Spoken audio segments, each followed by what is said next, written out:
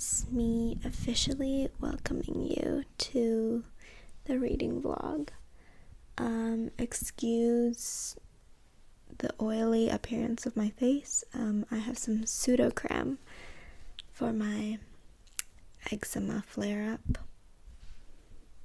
So this time I'm going to try and actually make a reading vlog, because last time it turned out like just being a monthly vlog, because a lot of things went on and I just wasn't in the mood to pick up the camera and talk to it. So obviously you clicked into the video knowing that it was going to be about if we were villains.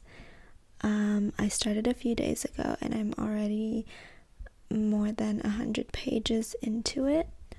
Hold on. Let me let the record show.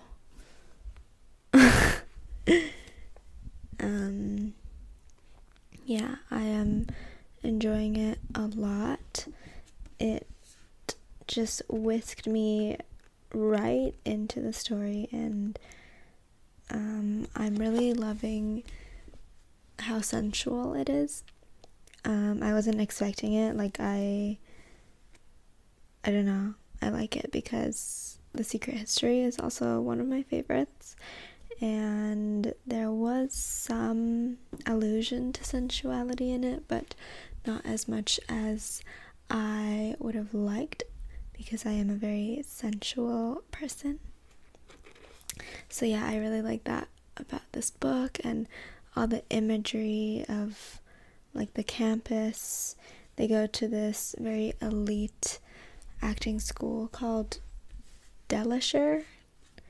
I'm not sure how to pronounce it, but yeah, it's very cozy, and tensions definitely are arising between the 7 friends. And it's also been making me want to read Macbeth, because it's about theater kids and there's a lot of Shakespearean influence.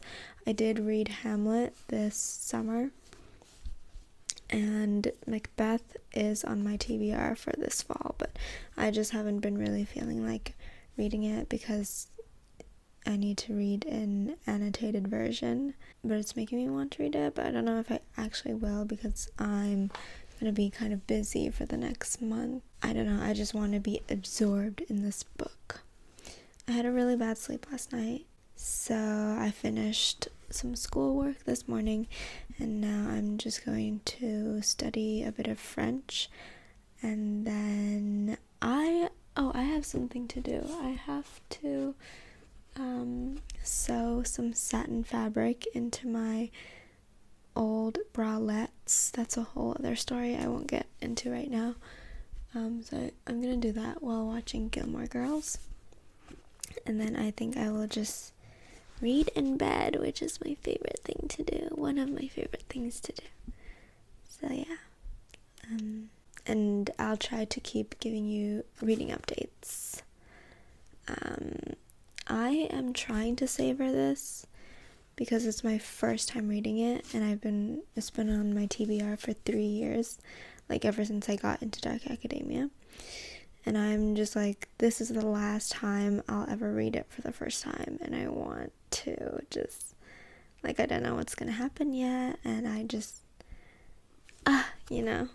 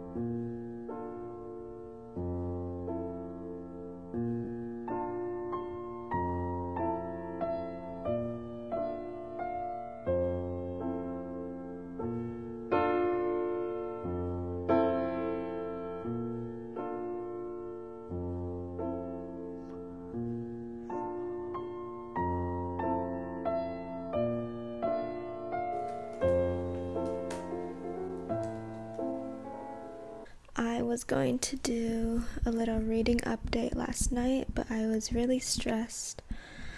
I had really bad anxiety and I just needed the night to myself. I am now 200 pages in, which is about halfway, and trust me, I would have devoured this in 1 or 2 days if I had the time, but I'm a busy gal. I wish I could just lie in bed all day and just finish this, but it's also really I just want to savor this because I won't ever get to read it for the first time again, and it's just been so long since I've really felt immersed in a story, and this is how I feel reading If We Were Villains.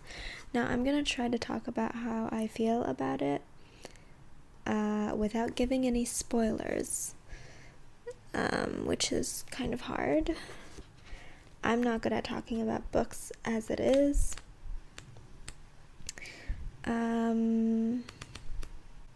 So this book follows a group of 7 friends in their 4th year in a very elite college, and they do Shakespeare plays. They did Caesar and Macbeth, and their iteration of Macbeth was so cool. I loved it. It was out in nature, in the woods, in the lake. Very sensual, as I said. And usually they always play similar characters, each person. They're the villain or the hero or the temptress or a supporting character. But then for Macbeth, it was this traditional 4th year thing they do where they get their roles in a little mail thing. This is in the 90s, and they're not supposed to tell each other who they're playing, and they don't get to rehearse. They just do it on the night of Halloween. And all their roles got sort of switched around a bit, and one of the friends gets really mad about it because he has a very big ego, and he feels like he should always play the main hero person. And then that's when some tensions start to arise, and it just keeps building and building, and then it gets out of control, and then something happens. One of them dies, and I thought it was going to be a certain way, but it's not. That's just me trying to not spoil things. And then in the aftermath, how do I talk about this now? So one of them dies, right? And then the whole equilibrium of their friendship is kind of thrown off balance, and now I think I'm starting to see some changes and new tensions. Is their friendship gonna fall apart? But oh my god, I don't want that to happen because their friendship is so sweet. And yeah, I don't know. Right now they're on Thanksgiving break and everybody's back home, and you get to see what you get a peek into Oliver's home life, family life. So we'll see what happens in the rest of the book, because I didn't know that was gonna happen. Okay, I think that's enough for now. But yesterday I spent the whole day working on an article for work. Yes, I actually have not mentioned it on this channel yet. So I now have a job on top of being a university student. I am a copywriter. That was what was happening back in my September vlog, like why I was so anxious and so many things were happening. Like, I applied to this internship, which was social media marketing, and I didn't expect to hear back at all. I just did it because I thought the job description was cool. But then I heard back, and then I had 2 interviews with them, and they really liked my resume, and they said they actually want me to be their copywriter instead of a social media marketing person. And I was like, that's so cool, because copywriting is something I've been looking into more and realized that I have the skills for and that I want to do. So that was really cool. So yeah, I've just been more stressed lately because I have school and work. I'm trying to find a balance between that still. And this morning I was finishing up the article, and I just studied some French, and now I'm just going to continue my psychology course. I don't have to do it today, but I want to because I want to have the full day off tomorrow. So I'm pretty anxious though still. So I am probably just gonna do that for 1 hour or a little more than an hour, and then we'll see if I will work out today. I think that will really make me feel better. So yeah.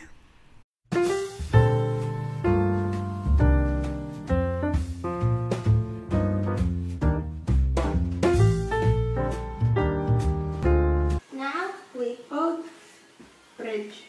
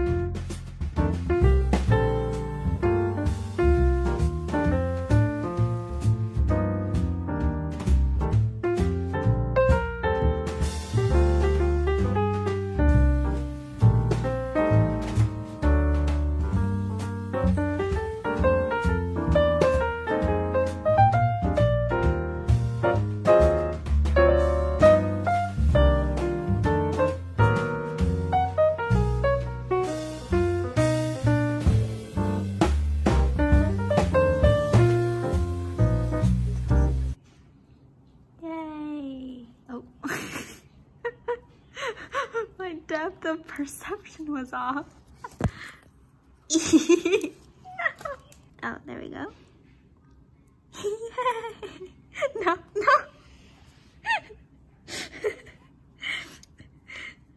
Yay!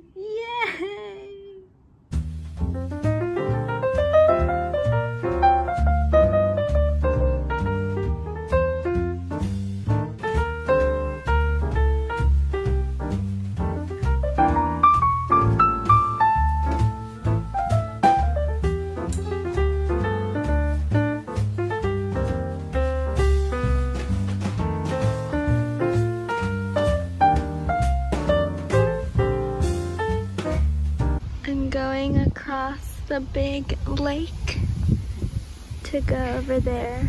You see a tent, or maybe there's 2 tents, I'm not sure, but I'm gonna go there. 2 weeks ago, Gigi and I went that way, all the way there to a bridge and walked all the way there, but today I'm gonna try to cross that bridge. I've never gone this way before, so hopefully it's gonna be all right. And yeah. I'm on a bridge right now, but I'm not sure if I can get off it because I've never been this way before. There is a lane for people to walk on, but like I'm supposed to get off at an exit because it's right next, and I don't know, I'm scared, and it's actually pretty hot today. Why does this always happen when I'm by myself?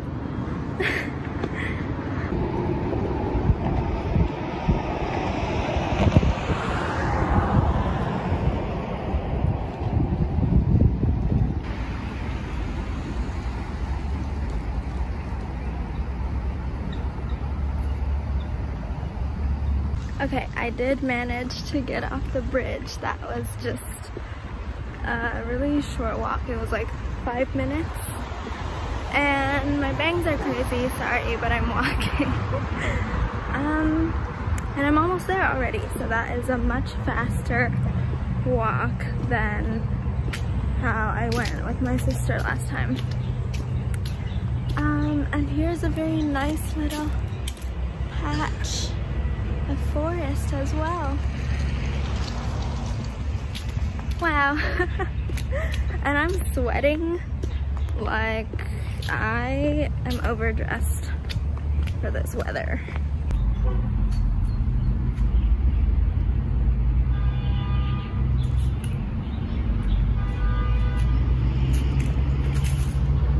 And there's the bridge coming up over there. I just have to cross that and then I'll be pretty much there.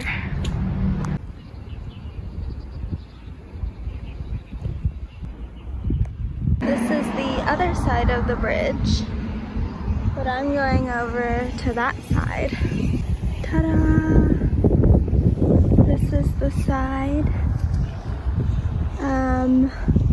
And I was there just now, somewhere in that vicinity. But look at the trees. Wow.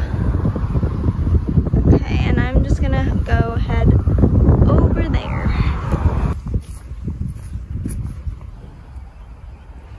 I'm here.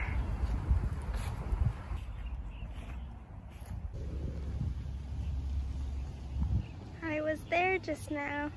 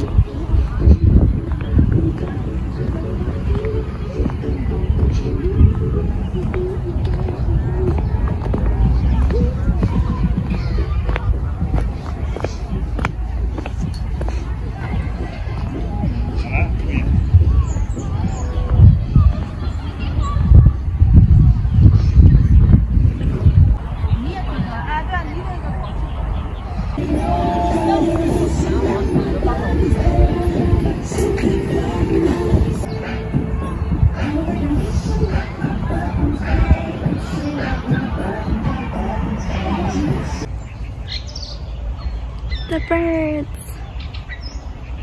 I'm going home now. I stayed here reading for about half an hour maybe.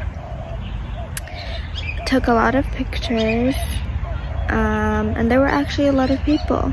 More people than last time, because last time we came here it was pretty gloomy and cold and windy, and today the weather is like perfect. It's the last warm day, and I knew I really needed a day out in nature. So I came here, and I'm feeling really good. There were lots of people out just like not really camping, but they took their equipment out to just stay here for the afternoon, and it just seemed so nice. Like, they all have such good equipment, and they just sit here for the afternoon. Oh yeah, and there's a group of women like dancing together with music, which is so cute. Yeah, I feel really good. I'm really glad I came, and I don't want to finish the book because it's so good. But yeah, it's 3:15-ish, and I think it'll be like half an hour, 40 minutes to get home. Maybe faster because now I know where I'm going, so yep.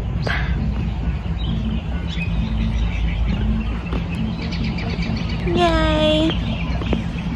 Bye-bye.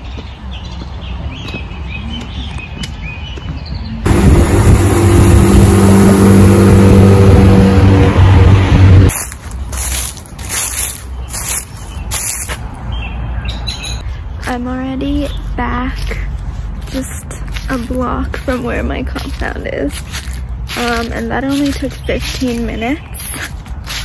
What? Because like when I went, I wasn't sure if everything was gonna go through, like if I was gonna be able to exit the bridge, you know, it was all very weird.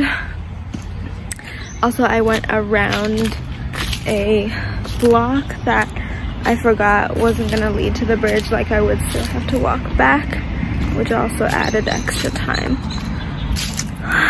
So that is much faster, and I am just sad that I barely went to that patch of forest over the past year because I didn't know I could go that way. And I barely went on walks over the past few months. I basically didn't because like last winter I went on a few walks.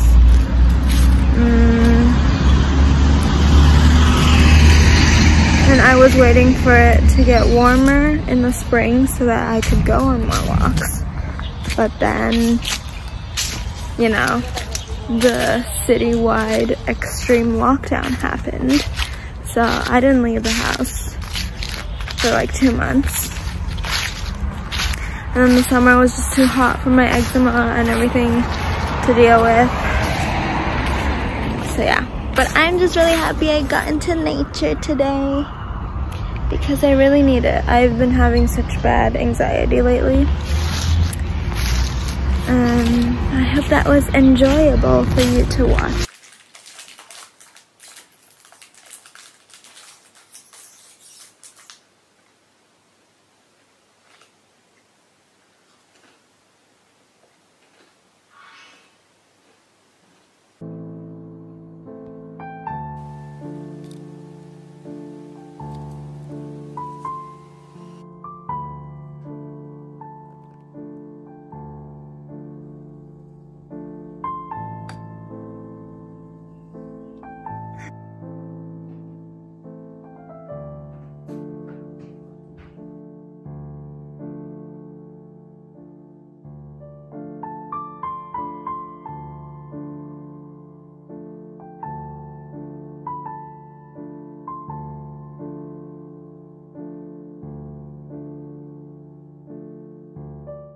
Tartt au chocolat. Yay! Look at. Get sipped